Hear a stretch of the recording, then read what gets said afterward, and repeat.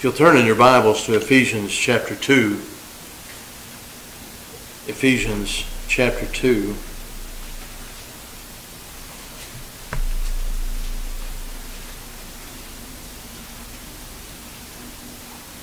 This time of year, we are accustomed to gift giving. It's customary for individuals to buy gifts, to give gifts, to receive gifts. Nothing necessarily wrong with that. It's one of the good things about this time of year, the enjoyment that comes from that. We read in Ephesians chapter 2 of the greatest gift of all, salvation, the gift of God.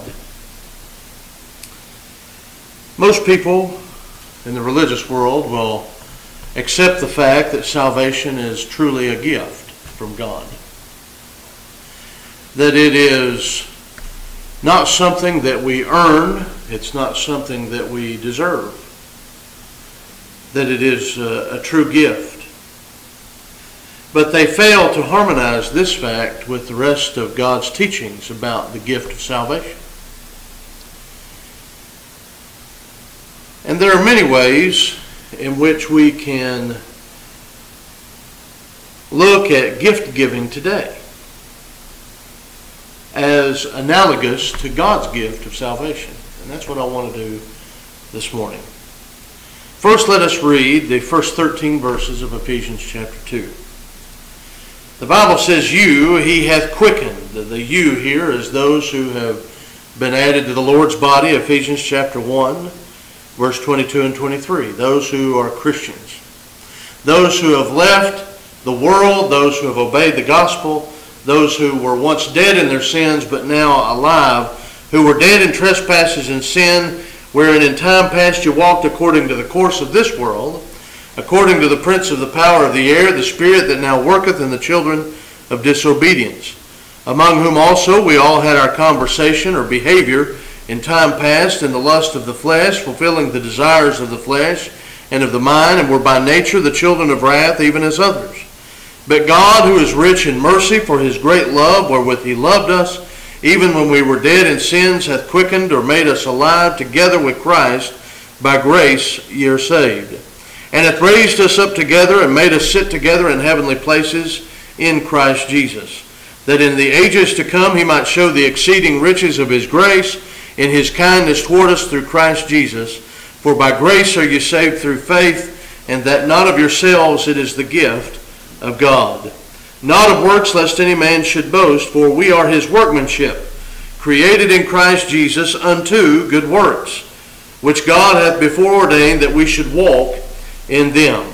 Wherefore remember that ye, being in time past Gentiles in the flesh, called uncircumcised by that which is called the circumcision, or the Jew, in the flesh, made by hands, that at that time you were without Christ, being alien from the commonwealth of Israel, and strangers from the covenant of promise, having no hope and without God in the world. But now, in Christ Jesus, ye who sometime were afar off, are made nigh by the blood of Christ. We make a few points before we get into the gist of our lesson. And that is the mistake that many in the religious world make about this gift of God. That this gift of God is one that is by grace only.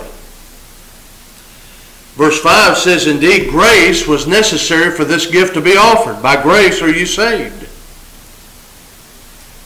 But it also says that faith was necessary for salvation, verse 8 as well. By grace are you saved through faith.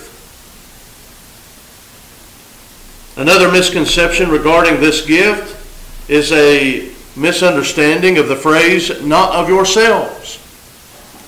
Many in the religious world say, well, there's nothing whatsoever you can do in order to supply yourself with salvation. This verse doesn't teach that. Verse 9, they continue, not of works, lest any man should boast. The works here being mentioned are those works that God has already done. There's nothing a man can do in order to be saved separate and apart from anything God has done. That's the point.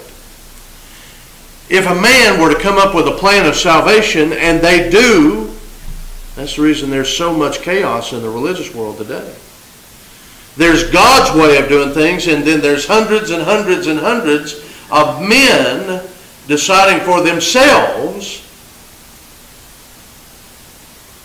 what should be done in order to be saved, and that's what's being condemned here. The not of yourselves is that a man doesn't have the right to determine for himself how he will be saved. It is the gift of God, and that leads us to our first point. As it is analogous to gift giving today, gifts require a giver and a receiver, and both have a role. Okay? When man disrespects the role, it changes and messes up the whole thing. We see that in our society in many different ways. In the home, the role of the man and the woman in the home is being destroyed by those in the world and by those in society. They don't like how God set up the home, and of course God is the author of the home, just as God is the author of the church. And if you change the way the church does things, it's no longer God's church. And if you change the way God set up the home, it's no longer the home. What people refer to as a home today is nothing shy of fornication and adultery. It's not a home as God would define a home. And the reason is because people don't respect God's determining of roles. We recognize in just giving of gifts, there's a giver and a receiver. We recognize that. It's very simple to give. The giver determines the gift, right? The giver determines the gift. Now the giver today might ask, what would you like to have, or something of that nature, but the giver determines the gift. The giver determines how much to pay for the gift. The giver decides how to wrap the gift. The giver decides how to deliver the gift. The giver even has the right to choose when to give the gift, you see. Now the problem is, in regards to the gift of God, the receiver wants to tell the giver all of the things he needs to do. When to give the gift, how to give the gift, by what means to give the gift. The receiver has only one role. He can receive the gift or deny the gift. That's his only role. Right? If someone gives you a gift, you either accept it or you reject it. Right? We don't tell people, you're going to give me a gift, you're going to give it to me at this time. That's not how gift giving works, right? Not true gift giving. Many people want everything they want, and they want it on their terms, right? They treat gifts, and this is a problem too. They don't understand the nature of a gift. Why do people misunderstand the gift of God? Because they don't understand gifts. Many people today treat gifts like it's something they're entitled to, like something that they were supposed to get, and you better get it right. It's not something that's freely chosen or freely given. It is to be freely accepted. It's something that they wanted, and it's something you better get. Generations of today need to be reminded of yesterday's generations who had nothing, basically. Who may have got a piece of fruit for Christmas and just loved it. Perhaps you saw I guess it was on YouTube, it was a big sensation. Some kid got a video game for Christmas, and it was 2K15 instead of 2K16, so it wasn't the newest version of the game.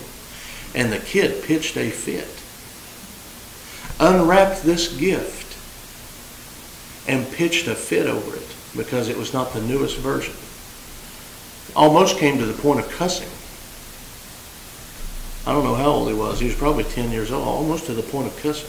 And the parent put it on YouTube and thought it was cute. It's sickening. That kid might have had all his gifts taken away from him, and I would have had that money back in my pocket. Huh. Okay? You know, they don't understand what a gift is. They don't understand the gift. We many times say it's the thought that counts. Well, it ought to. That ought to be the case, shouldn't it? It ought to be the thought that counts. This kid, obviously, the thought didn't matter. He didn't get what he wanted. He didn't get it when he wanted. He got something he didn't deserve. He got something he didn't earn, right? But he didn't want it. He didn't like it. Not a few people have, and there might be some here today, you might have received a gift that you looked at and thought, I don't know what in the world I'm going to do with this thing. Right? You probably have a gift. You might still have it. But you smiled and you said, you know, I appreciate you thinking about me. You thought about me when you were shopping and you got this for me.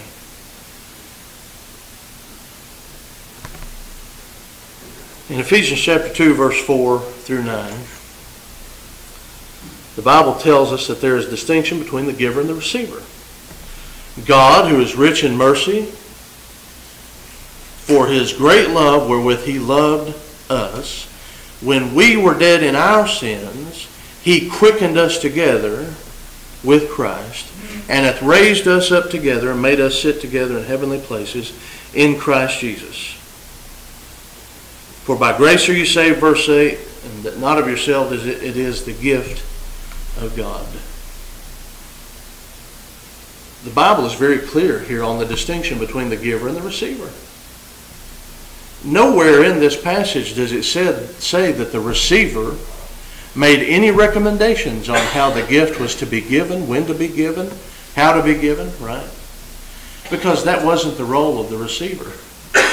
The receiver can either accept the gift or deny the gift. Secondly, as it applies or is analogous to gift giving today, gifts are not free. Gifts are not free. You receiving the gift may not have to pay something for the gift and may consider it to be free. But it was paid for. Somebody paid for that gift.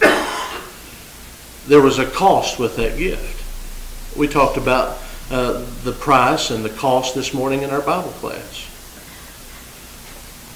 The gift itself is not free. It has a price, it has a cost, but there's also a cost in regards to the reception of the gift. Or there might be.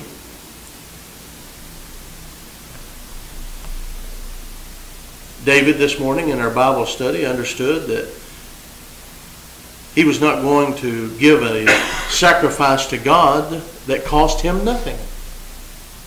Right? He was going to be given something free, right? Forgiveness. But he had to build an altar. And instead of having everything supplied for him, he was going to pay the price for the altar and all the things that went along with the sacrifice. And his reasoning was, I will not give to God that which costs me nothing. Today, religious people want God to give them everything, and it cost us nothing. And because they don't appreciate the role of the giver and the receiver, they don't make the analogy that gifts are not free. Salvation required a high price, right? Acts chapter 20, verse 28. Paul told the church at Ephesus, the elders there, take heed therefore to yourselves and to the flock over the which the Holy Spirit hath made you overseers to feed the church of God, which he purchased with his own blood. That's a very high price, right? The sacrifice of a sinless lamb, the sinless Son of God. And you know that there was only one who had the means to pay that price? There was only one individual, there was only one who had the resources to pay the price for sin. He's rich in mercy, Ephesians 2 verse 4. But God who is rich in mercy, right? How could God give us this gift? How could he offer this gift? Because he's rich in mercy. He's rich in love. Chapter 2, verse 4. For God so loved the world, John 3:16, that He gave His only begotten Son. He's rich in grace and in kindness. Ephesians 2, verse 7. That in the ages to come He might show the exceeding riches of His grace in His kindness toward us. 1 Corinthians 6, verse 20, the Bible says, for ye are bought with a price. Therefore, one individual once said, what's the therefore? It means that you're bought with a price. You've been purchased, right? The price has been paid. Therefore, glorify God in your body and in your spirit, which are God's. Now that you've been purchased, and this applies individually, and each individual, as we make up the church, it responds to collectively. Each individual Christian has been purchased by the blood of Christ, and the church collectively, each individual together, the church is the blood-bought institution of God. And what are we to do? We're to glorify God. That's what we're to do. Many want to receive a gift and then curse God, basically, with how they live. They may not do it with their mouth, but the way they live, they deny God in everything they do. And then they say that they are recipients of a free gift of salvation. No, the Bible says you're bought with a price, therefore glorify God in your body. Colossians 3, verse 17, what all you do, do all in the name of the Lord, whether in word or deed. Do all in the name of the Lord. Do it by His authority. In the Sermon on the Mount, Jesus said, let your light so shine before men that they may see your good works and glorify God who is in heaven.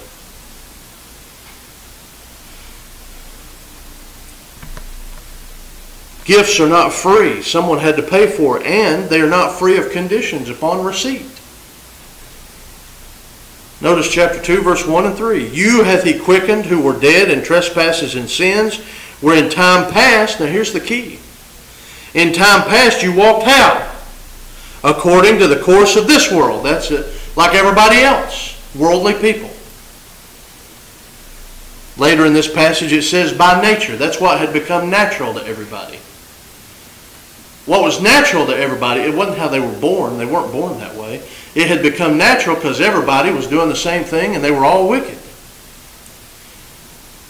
Verse 3, among whom also we all had our behavior in time past in the lust of the flesh, fulfilling the desires of the flesh and of the mind, and were by nature, here it is, the children of wrath, even as others. That it had just become commonplace. But, verse 4, now here's the contrast, right?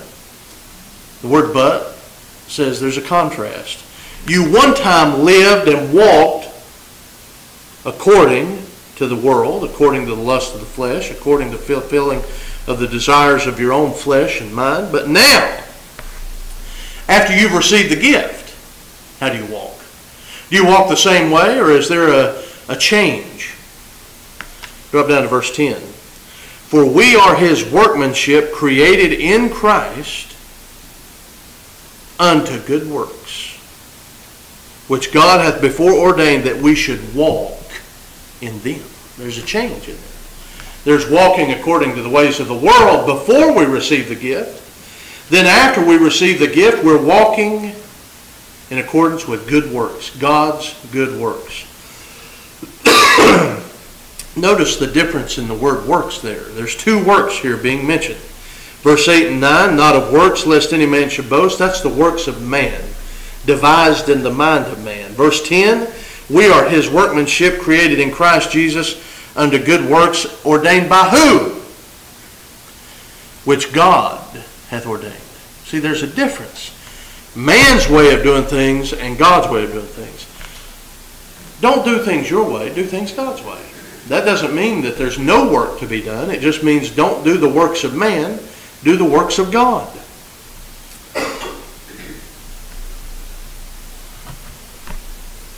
In Luke chapter 14,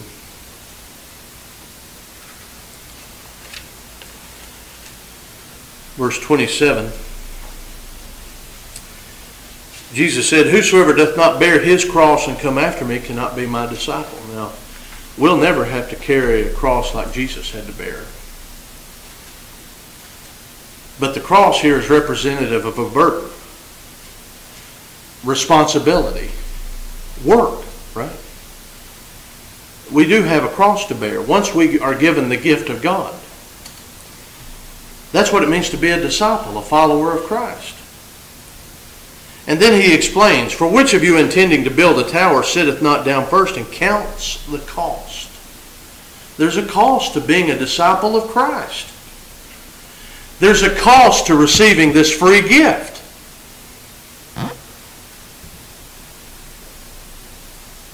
It's simple. It's reasonable. It's not an overly burdened price, is it? Jesus said, "My yoke is easy. My burden is light." Right? "Come unto me, all ye that labor and are heavy laden." James 2 verse 17 says, "Faith, if it has not works," same kind of works that we're referring to in verse 10 of Ephesians chapter 2, the works of God. Works that God commands. If it doesn't have works of obedience, it's dead, being alone. Faith comes by hearing, and hearing the Word of God, Romans 10 verse 17. Jesus told the audience, except you repent, you shall all likewise perish, Luke 13 verse 3. Repentance, a condition of this gift of salvation. And of course in Acts chapter 2 verse 38, the gift of God, the gift of salvation offered. The ability to have one's sins forgiven, remitted as if they had never taken place, but preceded by condition, right? Repent and be baptized, every one of you, in the name of Jesus Christ for the remission of sins. Free gift, but conditional. It's conditional upon our hearing. It's conditioned upon our adding to our faith. It's conditioned upon whether we're willing to change from walking in the world and repent and walk according to God's ways. And it's conditional as to whether we will be baptized in order to be buried with Christ. Why wouldn't we want to be buried with Christ? Individuals say, "Well, I don't want to be baptized because it's work." It's work. I don't want to do any works. Because God says it's not of works. And you go to Romans chapter 6 and you say, "Do you not want to be buried with Christ? Do you not want to be raised up together with Him? Do you not want to be buried in the likeness of the Lord? Do you not want to be in Him?" Because that's the only way an individual can be in Christ. Galatians 3, 26 and 27, "For as many of you as have been baptized into Christ have put on Christ." The only act, the only work, the only means of getting into Christ, as presented in the New Testament, is for one to be immersed into Christ. It's the only way. You can't be in Christ if you have not been baptized. Paul said in 1 Thessalonians 1 verse 3, "We will remember without ceasing your work of faith." I don't want to work. I don't want to do any work because that would mean that I don't trust God. Do you believe in God? Yes. Well, God says that's a work. It is a work. It's an obedient act. Do you believe? Yes. Well, that's obedience. And it's not the only act of obedience that we're required to do, is it? We're not saved by faith only, James chapter 2, verse 17, but it's an act. He continues, "Your work of faith, your labor of love." Do you know love is a work? God knows love is a work. "For God so loved the world that He stopped." No, He gave. He gave His only begotten Son.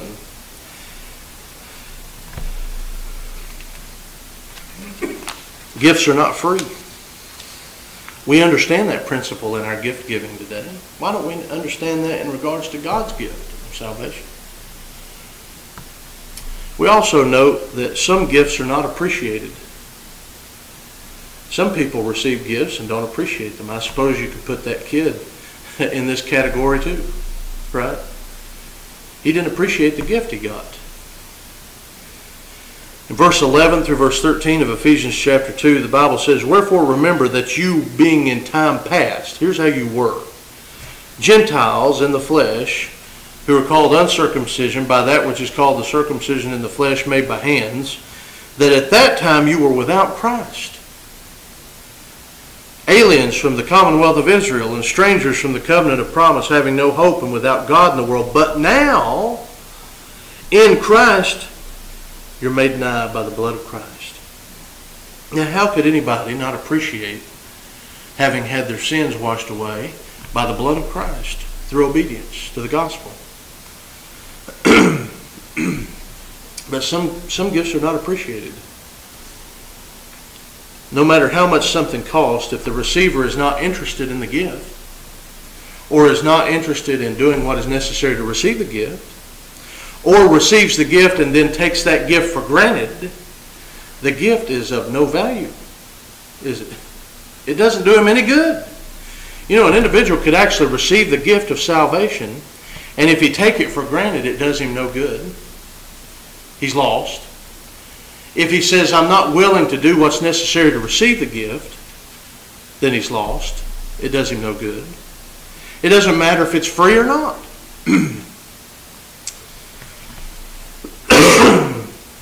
You'll remember Naaman in 2 Kings chapter 5. 2 Kings chapter 5. In fact, let's just turn to that example. 2 Kings chapter 5. And we'll just read verse 10, where Elisha says to Naaman, Go and wash in the Jordan 7 times, and thy flesh shall come again to thee, and thou shalt be clean. This is what he wanted. He wanted to be clean. That's why he went to Elisha in the first place, right? And Elisha said, Go and be clean, right?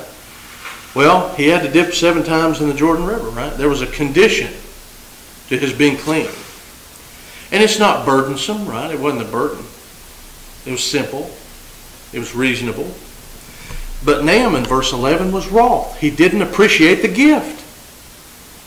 He had the opportunity to be clean of his leprosy, but he didn't appreciate it. He was wroth. He went away and said, Behold, I thought he would surely come out to me and stand and call on the name of the Lord his God and strike his hand over the place and recover the leper.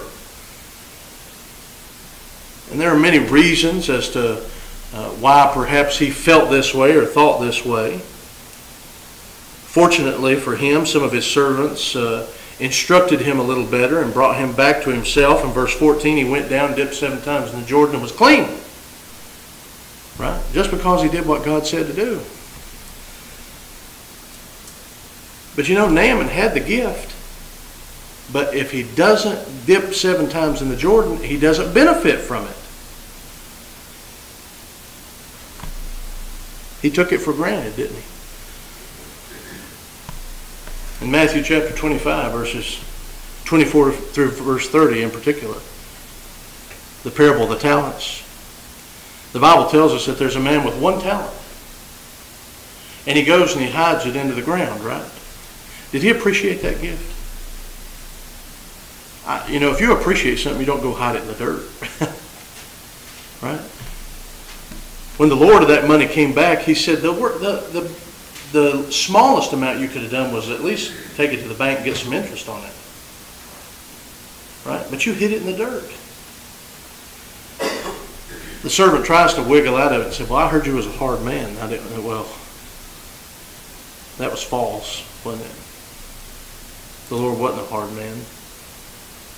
And if he was a hard man, and he really believed that, why didn't he go earn twice the amount, right? Why did he go hide it? He didn't appreciate what he had. And he lost it in this parable. He was given a talent. He lost it because he didn't use it. In John chapter 6, verse 60, Jesus is teaching and his disciples hear him.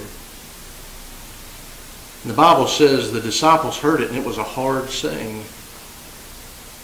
And Jesus says, because he knew their hearts, some of them don't believe. Now they believed to a point, didn't they? They were right there in front of him. They saw him. They saw him. They believed that he was Jesus. What's it mean to believe? They weren't faithful to him. He knew they weren't faithful to him. Their allegiance was wavering. Why they were following Jesus at this time, we don't know. But they were only there in the flesh, weren't they? In mind, they were somewhere else. God said that you don't believe. And the proof of that is because when Jesus pointed that out to them, the Bible says they walked no more with him. They went away. Now some in the religious world say, well, they were never with the Lord in the beginning. It's a circular reason. They're not saved because they were never saved to begin with. No, they were saved.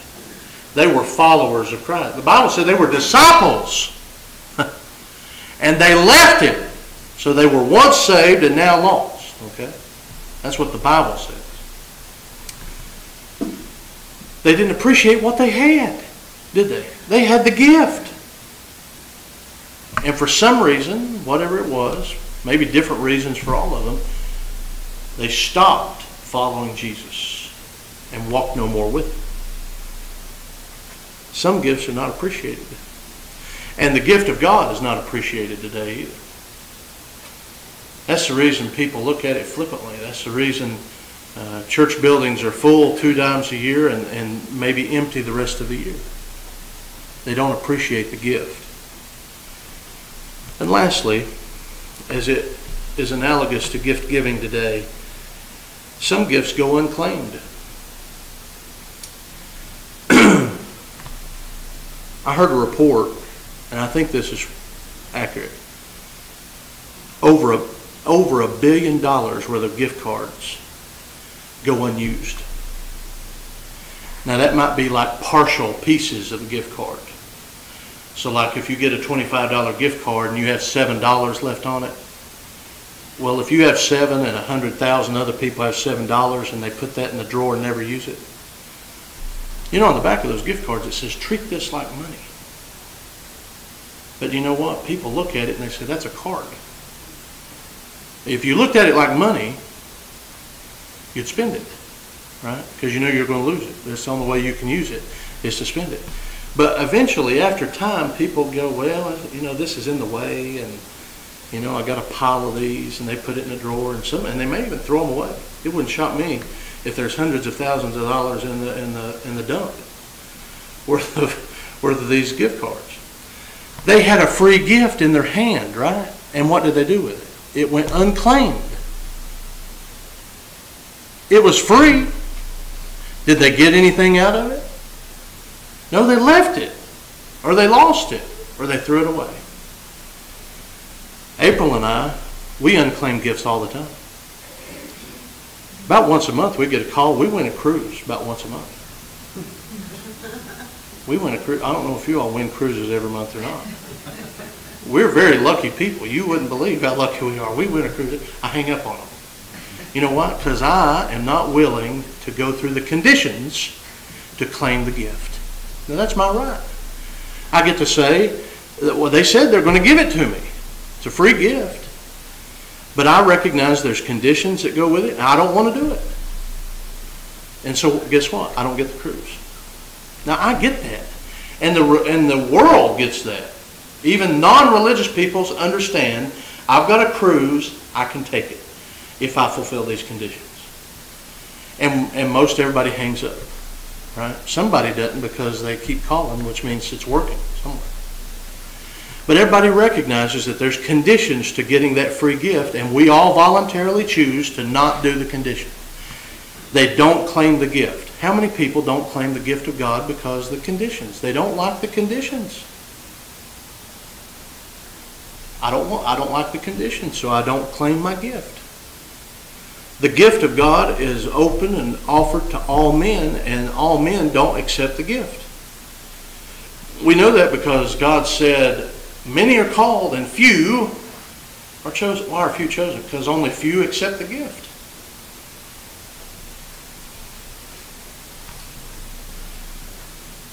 In Acts chapter 26, verse 28, perhaps the most well-known, most popular example of an unclaimed gift is King Agrippa, right? Paul said, I know you believe. You've seen the facts. And Agrippa said, Paul, almost thou persuadest me to be a Christian. He could have said it like this: almost you persuade me to accept my free gift. But he chose not to accept the gift. Right? The giver offered the gift and the receiver denied it. And that's their right. They have the right to reject the gift. So I think, and these are just a few examples, but I think this analogy can help us understand the true meaning of the gift of God when we look at what it means to give gifts of value today and how valuable the gift of God truly is and what the gift of God is. When we recognize the distinctive role between the giver and the receiver, and we understand that the gift is not free, when we recognize that there is a need for appreciating the gift, claiming the gift, so as to benefit from the gift, it should help us see what it means for salvation to be a gift from God. Sadly, those in the world who say they have the gift of God do not. And it was probably because one of the reasons that we mentioned here. They either didn't claim the gift, they didn't appreciate the gift, or they've lost the gift. They didn't appreciate it. When we look at the price that Jesus paid, the small price we pay to receive a gift is nothing. Paul said in Romans chapter 12, verse 2, it's your reasonable service, your logical service. It's logical to be thankful for the gift, isn't it? And how do we show our thanks to God but to say, we love you?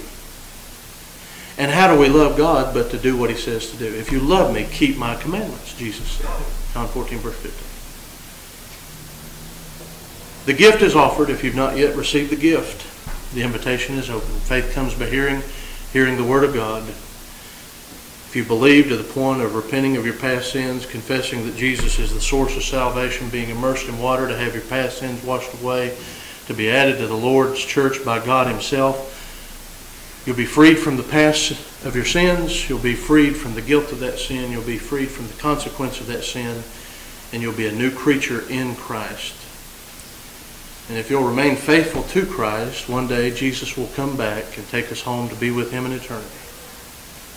If you've already obeyed those initial acts but have some other need, if you've allowed something to separate you from God, if you've taken your gift for granted or not appreciated the gift or perhaps lost the gift, we're here to assist you in any way we can. Whatever your need is, take care of it now as we stand and sing.